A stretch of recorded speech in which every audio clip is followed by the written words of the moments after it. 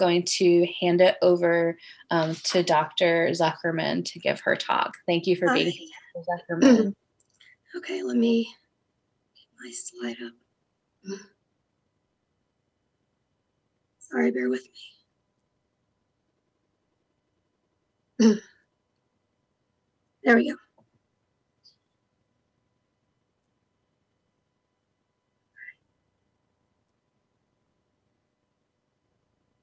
Oh, sorry guys, hang on.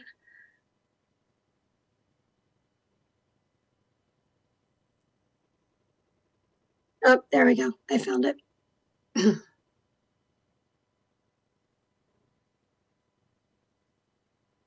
Okay. Okay, there we go. Hi. I apologize for my voice, but I lost it last week and it's not fully back yet. So I may have to take a sip of water every now and then. Thank you guys so much for having me. I have presented once before a couple years ago, and I just feel so connected to this organization. And I'm really honored to have the chance to speak to you guys again. So obviously, caregiver stress in any medical illness is extremely difficult, a lot of times more difficult for the caregivers. And it's important that we remember that as caregivers, we need to be able to take care of ourselves, not just for ourselves, but to be better caregivers for those that we're taking care of. And also, the people in our family don't just exist with that one person. There's also many other family members that have to be attended to as well. So caregiver stress is something that I've worked on a lot, particularly within the area of neurological diseases, so Parkinson's, MS, epilepsy. And what's unique about this, unfortunately, is that now we are also in this global pandemic. And because of this, there are so many restrictions that are now in place that don't just affect our daily lives. Yes, my kids are home from school. It's extremely annoying. Yes, we can't go to restaurants. That will change. That will, over time, hopefully go back to what it was. But when you're dealing with a medical illness, the illness continues to progress. It doesn't matter what's going on around you. Life doesn't stop. And so it's very important to understand that caregiver stress, particularly in the time of coronavirus, is going to be something that puts not just the patient at risk for increased anxiety and depression, but also the caregivers. So I want to just talk first about caregiving in general and talk about stress in general, and then tie it into why this is different when it pertains to living within this pandemic. So this is the quote I always like to use when I'm talking to caregivers. The passage to the states of caregiving tends to permanently alter the trajectory of the life course, detouring caregivers towards alternate routes and destinations. And if you're a caregiver or ever have been a caregiver, you know that this course is not linear. We can try to predict it as best we can. Doctors can try to predict it as best we can, particularly with seizures. I work with a lot of patients I work with adults primarily, but I work with a lot of patients who may have been seizure-free for 20 years. But if you ask them what their biggest concern is, it's always, what if I have another one? So as far as anxiety and depression go, it's just not linear. It kind of looks like this. And the goal is to try to neutralize that as much as possible so you're not constantly going through these ups and downs, because then you end up not being present in your life when you're in it. So I'm going to get to that at the end, but I just wanted to make it clear that if you feel like you're kind of all over the place, that's exactly what it should be. And trying to make it linear will only make you feel like you're hitting your head against a wall. So again, another quote I really like, there are only 4 kinds of people in this world: those who have been caregivers, those who currently are caregivers, those who will be caregivers, and those who will need caregivers. So at some point, we will all fall into at least one of these categories. None of us are free from this. So this applies to absolutely everybody, whether or not it applies to you yet, but it eventually will. I put this up here kind of as a I like to make fun of it because this is the definition of caregiving if you Google it. And I find that it is the most dismissive definition of caregiving because according to this, caregiving is just a person who provides direct care. I mean, I provide direct care for my 2-year-old. I provide direct care to like my dog, but caregiving is a full-time job, and caregiving doesn't care if you also have another full-time job, if you have 4 other kids, if you have financial difficulties. So I always just found that this definition is sometimes what other people will view caregiving if they have not experienced it for themselves. And unfortunately, sometimes it falls on us to have to explain or show what caregiving really entails, because it is just not this simple. This kind of goes to the idea that when you become a caregiver, one of the things from a psychological standpoint that's extremely important is for your definition of caregiving to become much more flexible. Because what you think you know about caregiving and what other people tell you about caregiving is not going to be your experience. Support groups are super helpful. I have been in many of them to help people with adults with epilepsy and other neurological issues. And everybody's situation, caregiving situation, is so different. They overlap, but the way somebody lives a caregiving life, even if 2 people have the same illnesses, let's say, there's so many variables. There's also how you were brought up and what your rules about caregiving are. Is it said in your family that you always take care of the people that are older than you? Is it said in your family that siblings always help other siblings? What's the internal message? So everybody's caregiving style is going to look different. And when you're in a community of caregivers, like all of you, and you see how one family is going about caregiving versus another family, and you may feel like as a mom or a dad, you're not doing what you should be doing, or you're not doing what you could be doing, and everybody's doing more, and this person knows more about this research, and this person knows more about this medication. How come I don't know about the newest meds and the newest findings and the newest journal and or newest article? And it's just because you don't, because everybody's focused on different things, because everybody's caregiving experience looks different. So be very careful and mindful not to judge yourself against somebody else's caregiving style. Okay, so stress. I always tell people that if you don't think that you've ever felt stress, that I'm going to say that you probably have a lot of stomach issues and migraines and back problems, because there is just no way that your body does not feel stress. It may not recognize it as psychological stress, but it's there. And a lot of people that don't recognize psychological stress will usually have it come out in terms of lack of sleep, overeating, drinking too much, drug use, anger, guilt, IBS, any esophageal stuff that I see. What else do I see? Weight gain, weight loss. So a stressor is anything that necessitates adaptation and change, which is fine if you're looking at an event that's isolated and episodic. But when you're dealing with a chronic illness that is constantly in flux, even when it's managed well, you can't adapt as well as you could if somebody gets an illness and then it's cured and it does not come back. So adaptation looks very different when you're dealing with Dravet syndrome and other types of chronic illnesses that fluctuate over time. And just when you feel like you've gotten a handle on things, and I hear this from my patients a lot, something changes. There's a side effect from the medication, you have to lower the dose. But if you lower the dose, then you have to increase the dose of this one. And if you increase the dose of this one, then they're going to get groggier, but they're going to have less seizures. So it's this constant manipulation of medication that keeps you on your toes constantly.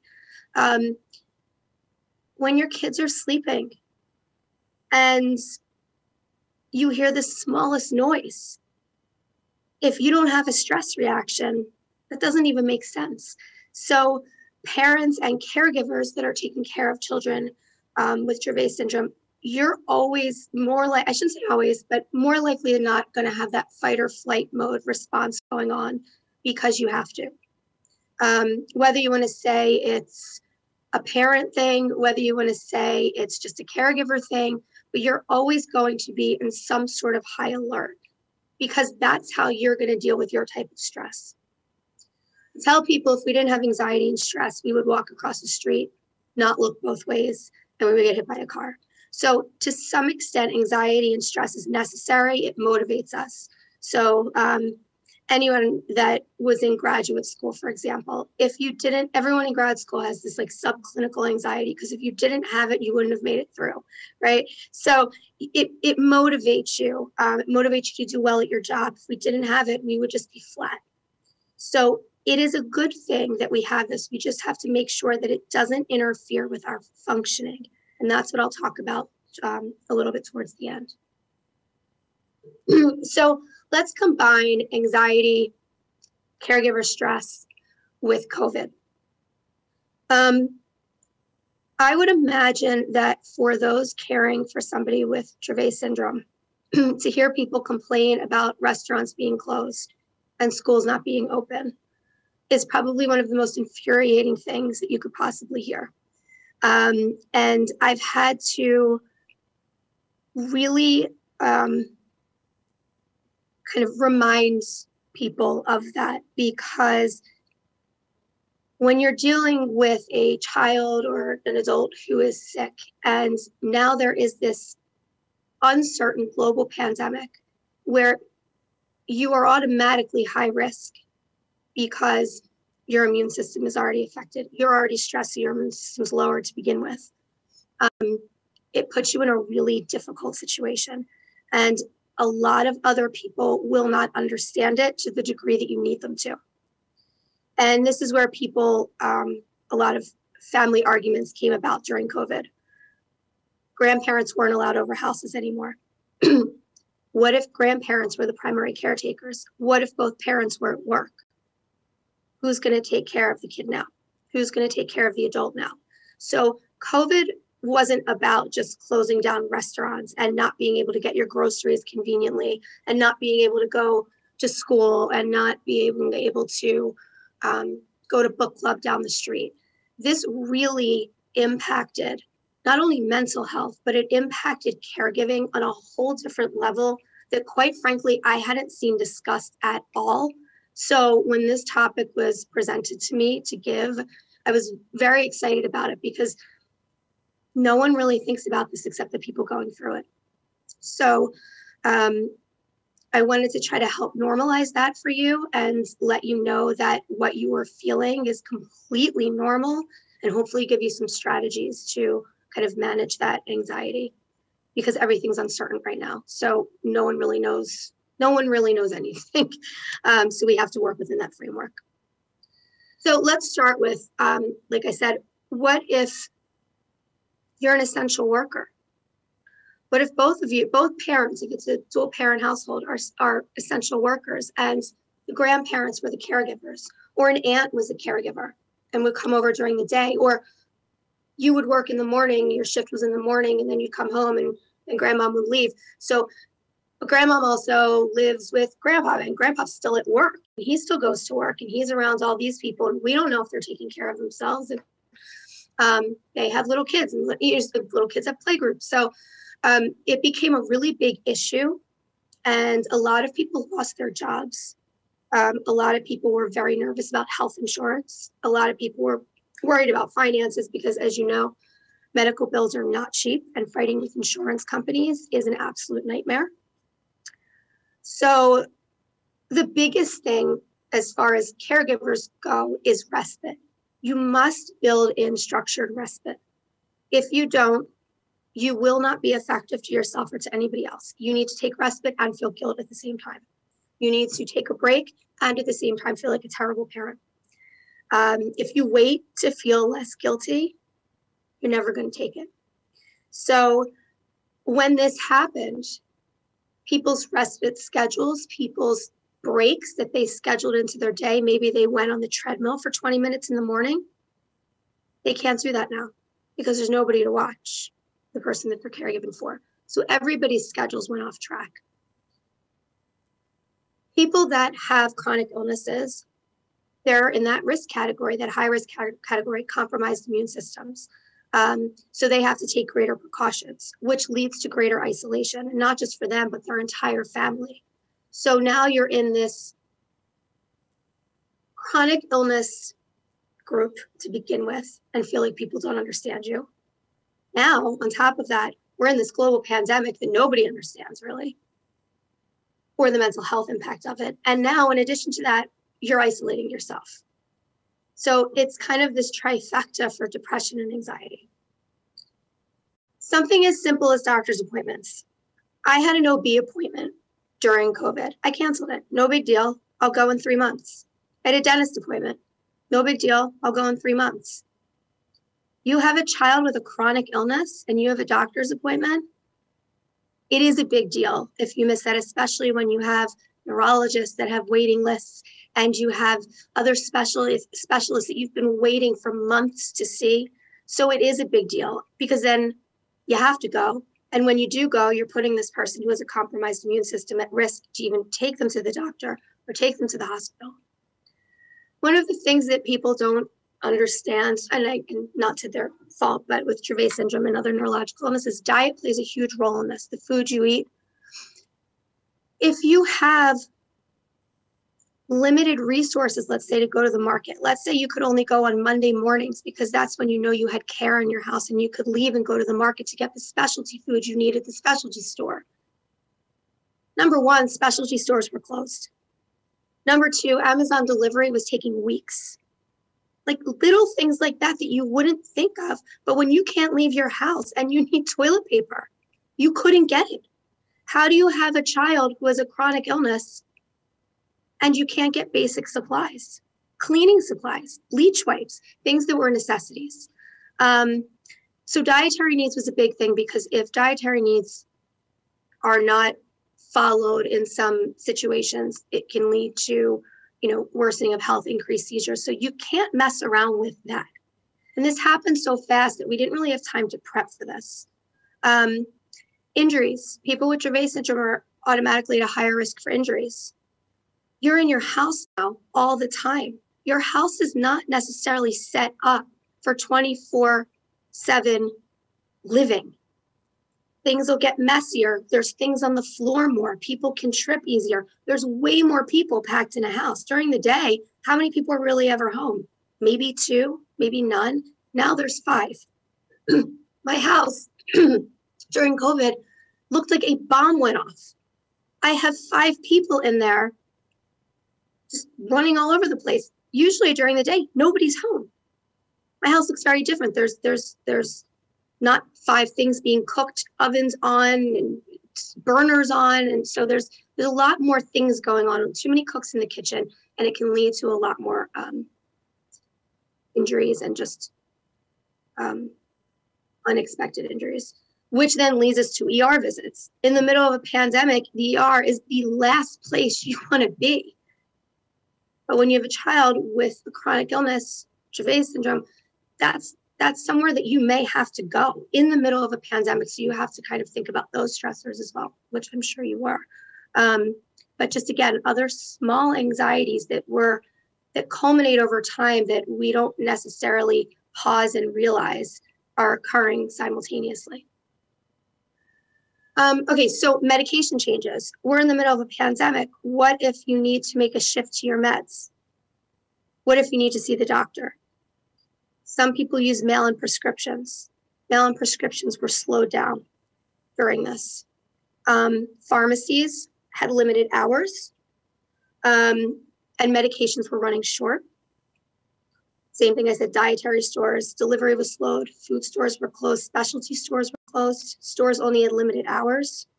So if you were working or you didn't have anyone to stay home to provide caregiving in your absence, how does that happen? Delivery services are extremely expensive. What if you don't have the finances for that? Viral transmission, obviously, that's kind of what's behind all of this. Then throw in financial fears. If you're not working, if you get fired, if you get laid off, if you have a family business and it goes under, what's going to happen with your health insurance? What's going to happen with your medical bills? These are everyday worries regardless. Now throw in a pandemic. I mean, it's sometimes, my patients would say to me flat out, it's just too much. It's too much without COVID, but COVID and it's just too much. And then I said before, maintaining a safe household. When you have too many cooks in the kitchen, too many people home, you have dad home and he leaves his shoes in the middle of the hallway, which normally aren't there, and someone trips or falls. Or there's a safety guard on something and your 10-year-old is home and doesn't know how to close it properly, and, or something, and somebody falls or somebody hits their head. So there's a lot of things that you'd have to be on top of when you have everybody home, especially other kids and siblings. Okay, this is the biggest thing, the change in routine and the change in the structure of your day. So let's take Dravet syndrome out of this for a second. When COVID hit, I am a very structured, routine-oriented person. It is the only way I can get through my life. And I know that. And when this happened, my entire structure went out the window. Work, school for kids,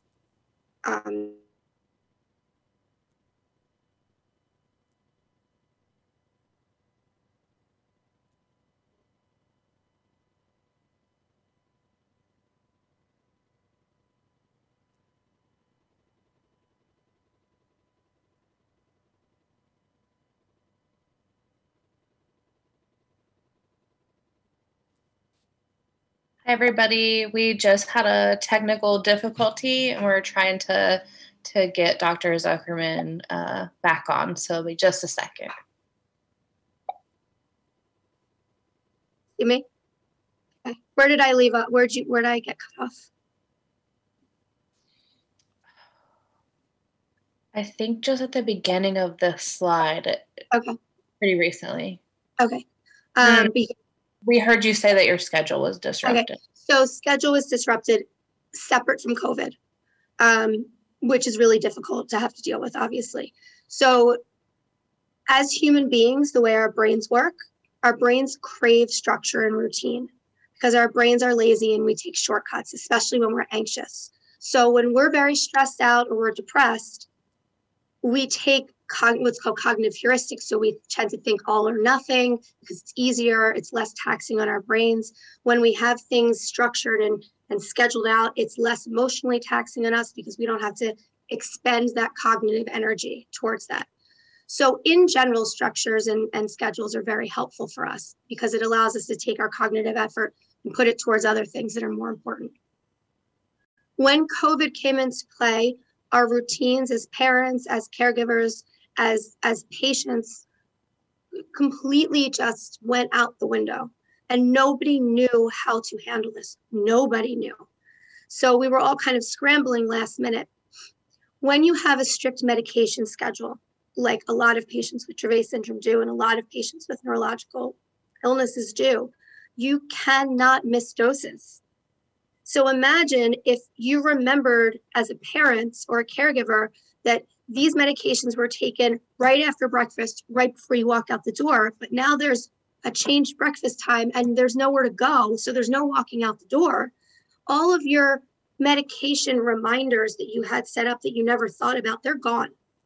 So now you need to backtrack and you need to put into place new structures to remind you to take medications, right? New structures of when to eat your meals, because certain meals have to be eaten with certain medications and certain foods. And then sleep. And we know this with seizures, sleep plays such a huge role.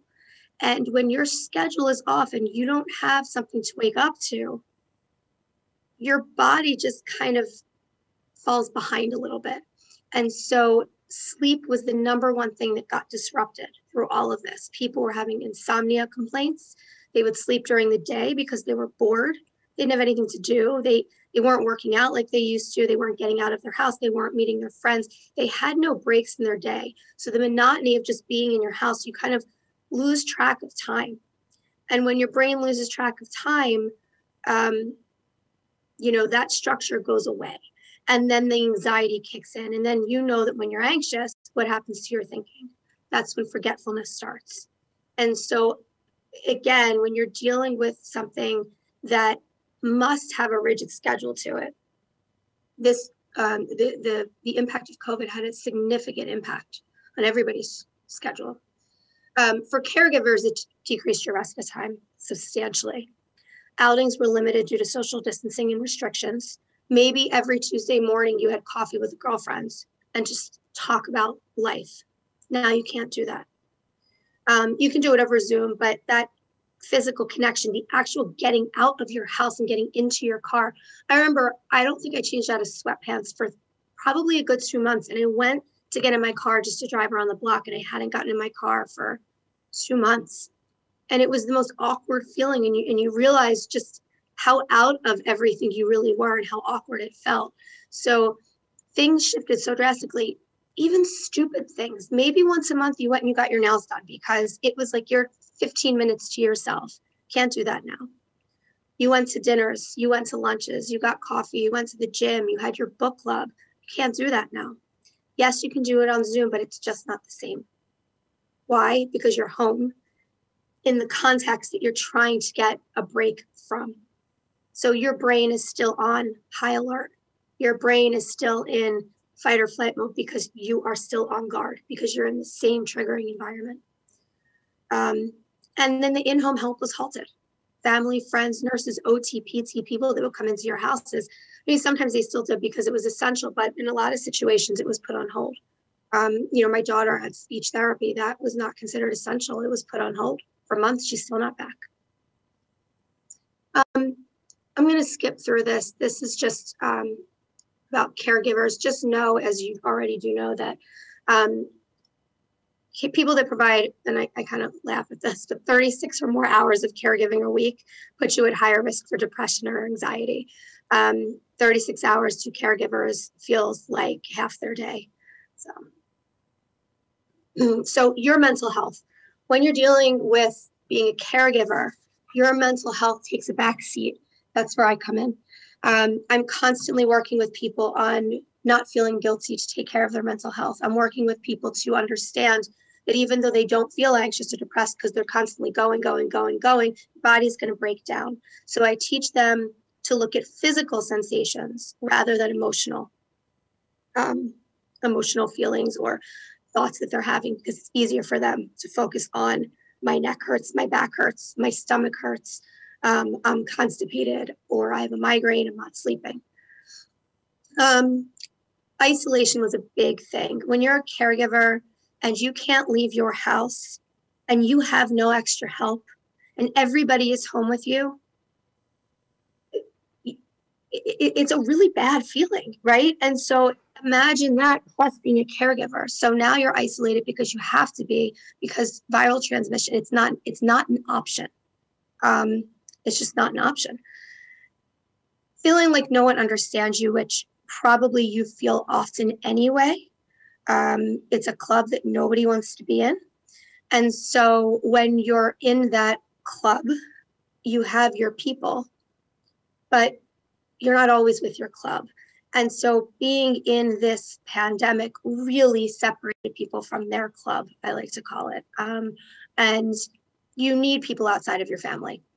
You just do, because you need people that go through this from a different standpoint. You need to be able to bounce ideas off people. You need to be able to just vent to somebody who is objective, who will not judge you, who will not tell you stop worrying, who's just going to listen. And a lot of times, and this is where the marriage piece comes in.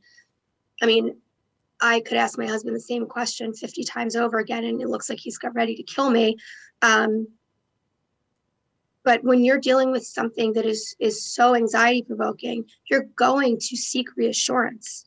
When you're home because of COVID, guess who you're going to continuously seek reassurance from? Your significant other, even your kids. You're going to call family members on the phone. So your needs are going to start to look a little bit different. They're going to become a little bit more reassurance seeking. Then worry, finances, job, insurance, your health in general, because you can't get to the doctor either. Additional stressors that come into play, conflicts with spouses and extended family. Again, grandparents were getting extremely angry. They were not allowed to come over to see grandkids. Family members were not allowed to come over to people's houses. And if you have a child with chronic illness, you're not letting anybody in your house, period, unless it's an emergency. So people that don't understand may get a little kind of antsy about that and get on you about that.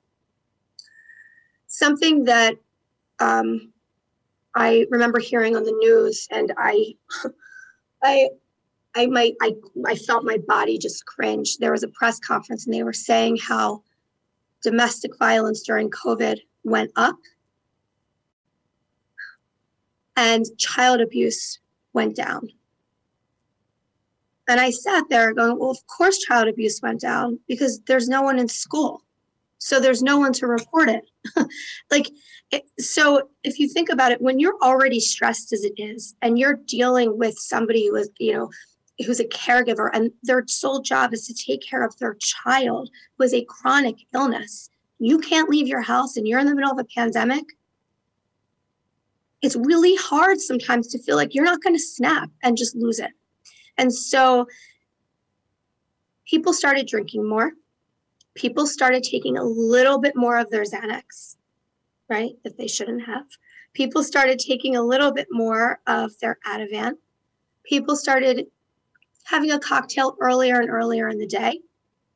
And when you have that level of stress, especially of taking care of a child who is sick, it is unfortunately more common than not that abuse is going to start to spike. Verbal abuse, physical abuse especially. A lot of parents start to feel shame. Caregivers feel this anyway. They feel shame that they don't feel like taking care of the person they're taking care of anymore. And what I work with them on is understanding that it's just a thought. It doesn't mean anything. It's just a thought. You have to look at your behaviors. Are your behaviors in line with what you value? If the answer is yes, then the thought is just fleeting. So I said substance abuse went up and physical illness. And once you get sick, then you're unable to provide care for others.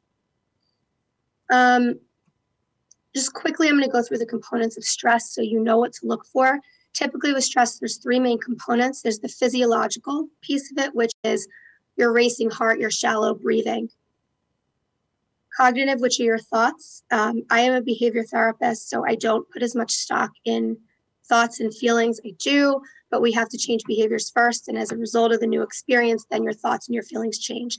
We can't think our way out of a thought, even if it hurts. We can't feel our way out of a feeling, even if it feels terrible. And then behaviors, either we're avoiding something or we're moving towards it. It is that simple. So what I look for physically with caregivers in terms of caregiver stress, particularly within COVID, feeling exhausted, more so than normal, lack of energy, any difficulty breathing, blood pressure issues, racing heart, grinding teeth. As far as cognition goes, blaming others, having difficulty making decisions, like what are we going to have for breakfast? Things that are just benign decisions.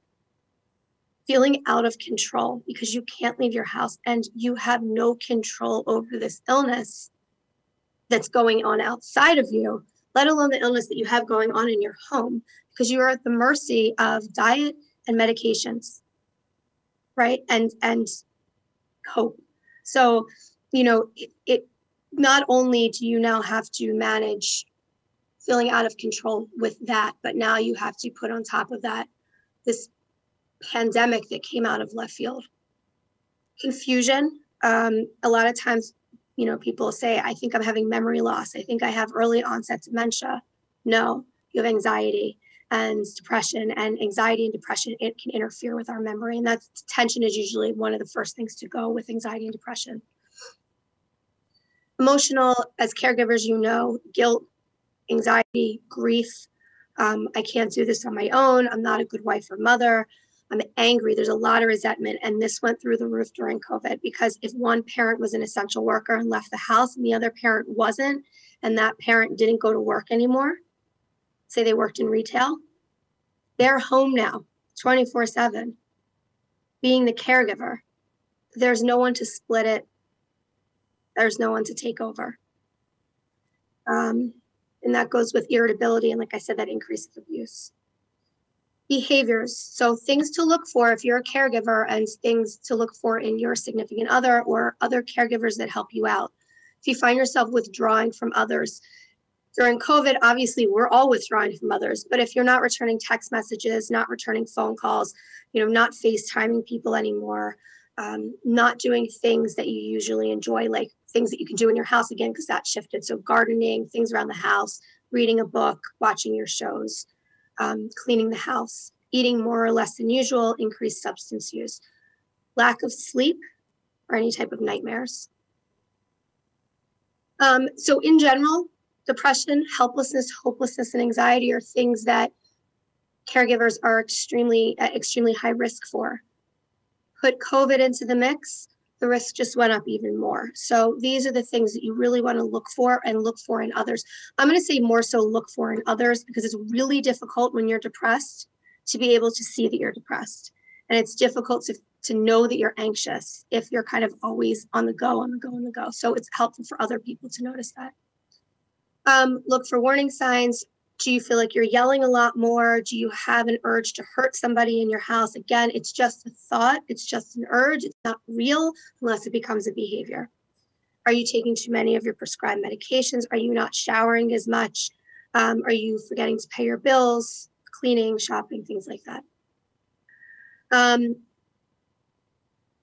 It's important also not to neglect our male caregivers.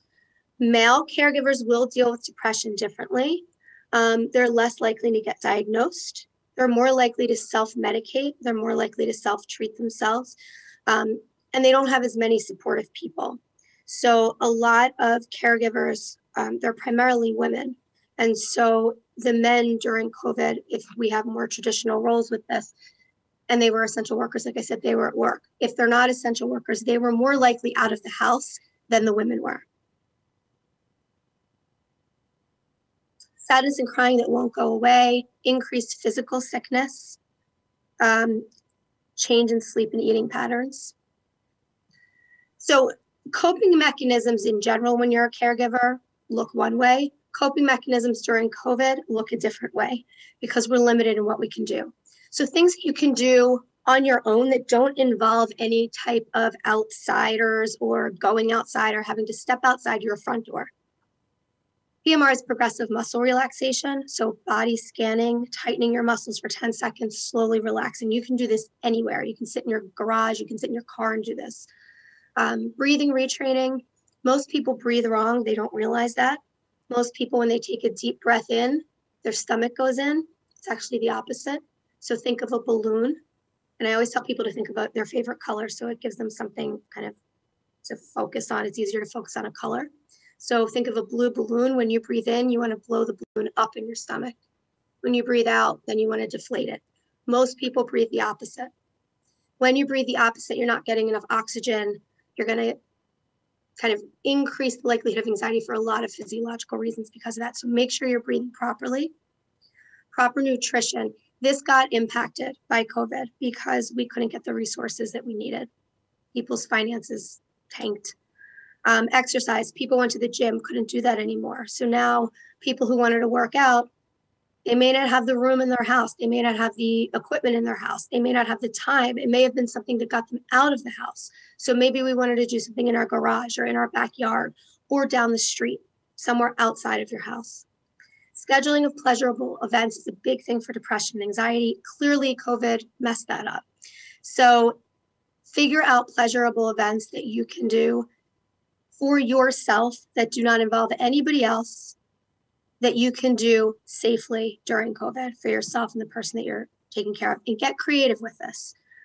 This could be, you and your child FaceTiming or doing a Zoom call with a grandparent and doing a virtual tour of a museum, like a kid's museum, or watching a movie together online, or there was tons of celebrities reading stories to kids. That could have been something that you do. So things that you enjoy doing, or just things for yourself, having nothing to do with your kids. Therapy, since this happened, all my therapy has been virtual. So I'm still seeing patients. I'm still taking new patients. Therapy has been extremely effective for people during COVID because it gives them an outlet. It gives them a place to feel safe, and it gives them their own space within their four walls that they can't really leave. Some practical strategies to reduce caregiver stress during COVID. I'm a big fan of practical strategies, things that you can do in your own time. You want to make sure that you record. We are the worst reporters of our own behavior. We think we're going to remember. We're not going to remember. If I asked you to tell me how many times you sneeze a day, you would swear that you would remember after every sneeze. I would bet my house on it that you won't remember. So make sure any type of aches, pains, headaches, sleeping, anything that starts to shift, write it down, because it's easier to start to see the shift and the pattern change in your physical health than thinking about it. You want to make a list of all your caregiving duties, because now that you have more people home with you, you can delegate. So that's a good thing. But people can't read your mind. They don't know what you do on a day-to-day basis if they're not home. So you really want to write out your caregiving responsibilities. Utilize all aspects of your support network that you have. If you have people home and it's safe and they understand what they're doing, use them.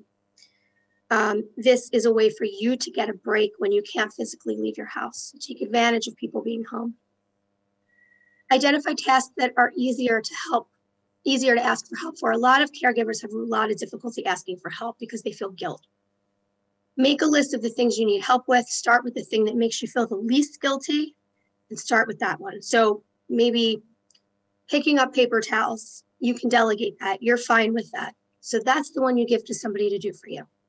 As restrictions start getting lifted, you can start to do that more and more. This is something that is good for you regardless of COVID. You just have access now to more people because more people are around. I always say this in general. Always stay in touch with HR at your work.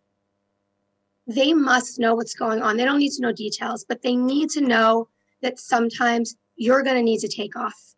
And when you're in that need to take off mode, it's usually some sort of crisis and you're not thinking clearly and you don't want to have to explain things over and over again. So make sure they have all your information ahead of time.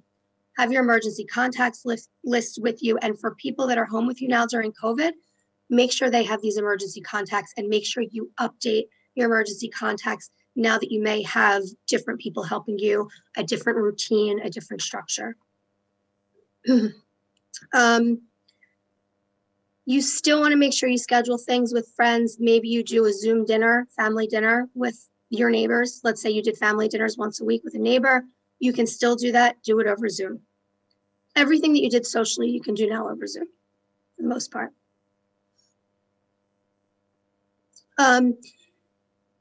Things to consider: family roles. Everybody has their own role within their family as far as caregiving goes. This, again, became very confusing and muddy during COVID because the routine of caregiving, again, was changed and it was challenged. And so there's a lot of unspoken rules in families. And now that you may have more than one person in the house, these unspoken rules need to be spoken, or else there's going to be a lot of trying to read other people's minds and a lot of resentment and a lot of miscommunication. The biggest thing I can tell you during COVID, when you're dealing with caregiving issues, is there is absolutely no right or wrong. Do not judge yourself to another family member or another family who's going through caregiving as well during COVID. Different situations, different family, different needs. Be very mindful of that and try not to judge yourself against others.